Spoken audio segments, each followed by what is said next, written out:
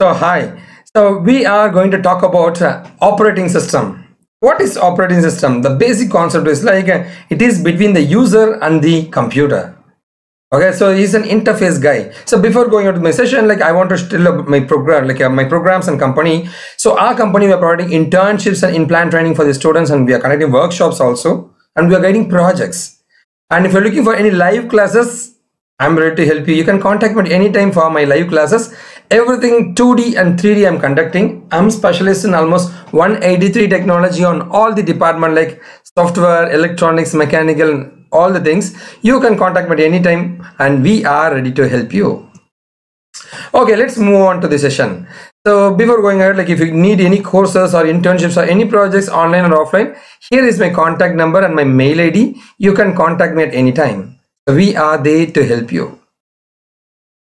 Okay, so apart from that, if you're looking for any career guidance, technical support, job related information and supports, or if you're looking for any software development, or you need a website or something like that at very low cost, we are helping. You can contact us. Okay, let's move on to the topic. What is operating system? Let's move on to the initial world, like where the user started using his computer.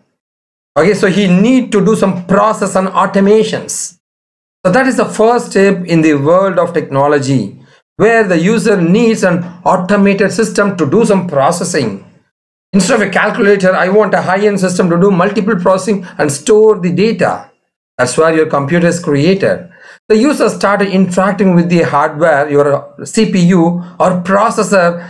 It is very tough because the language which your hardware will understand, this guy don't know.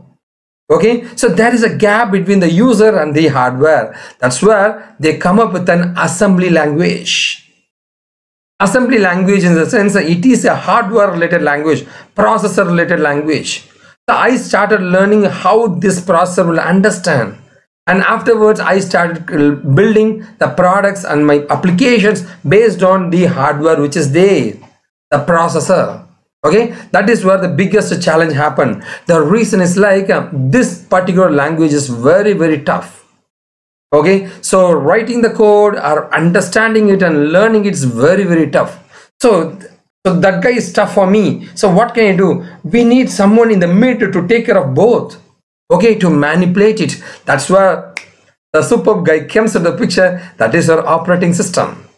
Okay, operating system is the person who is standing between the user and the computer.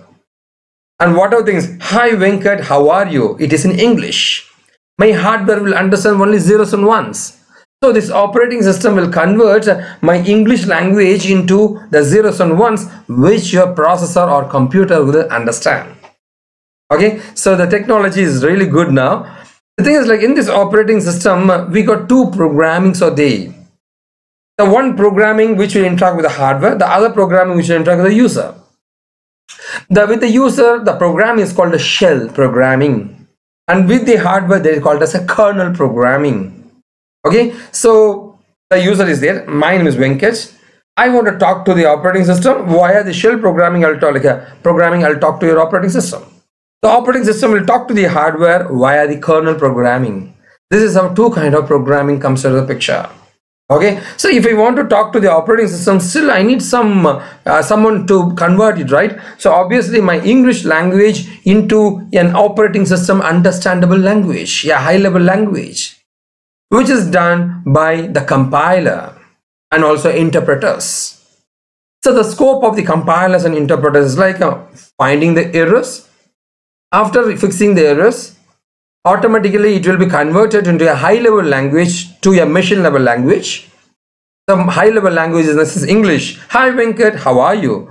So your high level language converted to machine level language and it will given to the operating system. That's where your compiler plays a very important role. Okay, so for that I want to write the programming, right?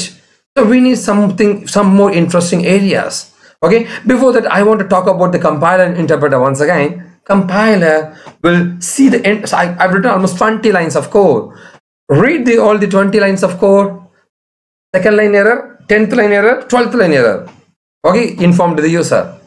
But interpreter, second line error, fix it. Then it will traverse. 10th line error, fix it. So after fixing it, it will move to the next line to read. The compiler, at a shot, it will check the errors and it will tell to you. That's compiler. An interpreter will tell only if the first error is, so it is top to down parsing technique will be there. Only if the top is fixed, it will go to the next. It will go to the next. It will go to the next. Compiler, at a shot, it will check here, error is there. Okay, that's why the difference between the compiler and the interpreter. So to write the programming much more better, we need something, a better option. That's why your editors comes to the picture. A notepad or text editors comes to the picture. So why are the editors? A Turbo C++ program, a Java IDE integrated development environment like NetBeans. So you got the text editors. This text editor, using this text editors, I'm able to write the code and compile it. The compiler will take care of converting into an operating system understandable language, and it will interact with the hardware via the kernel programming. This is how your interpreter and compiler comes to the picture, and apart from that, you got your text editors comes to the picture. This is how your operating system is used to manipulate between the people. Now I got the program. The user is typing a program. Computer equal to Venkat Krishiv is a string. I gave a program to the operating system. My compiler will convert into a machine learnable understandable language or assembly programming, and it will convert into zeros and ones which your hardware will understand. This is how the conversion is happening. This is how you are working with your computer. Okay, here is the major operating systems available, and over here Windows becomes the top #1 and dominating technology and operating system. We got Linux, BlackBerry, Android, Debian, OS X, iOS, BSD, free real-time operating system. We got operating system, multiple types of operating system. We'll see those things in the near future, and hope you learn a lot of things about the operating system. So the entire tutorials of operating system is available in this link, and it's given the description also. If you want to contact me anytime, you can contact me at my Insta account, Kashu Infotech. Okay, that's it. Hope you enjoy this video. I hope you love this video. If you didn't subscribe to this channel, please subscribe to our channel, and apart from that, just give me a like symbol to this video so that it will really motivate us. Thanks for watching this video. This is Venkat signing off from wikitechy and Kashu Infotech. Thank you.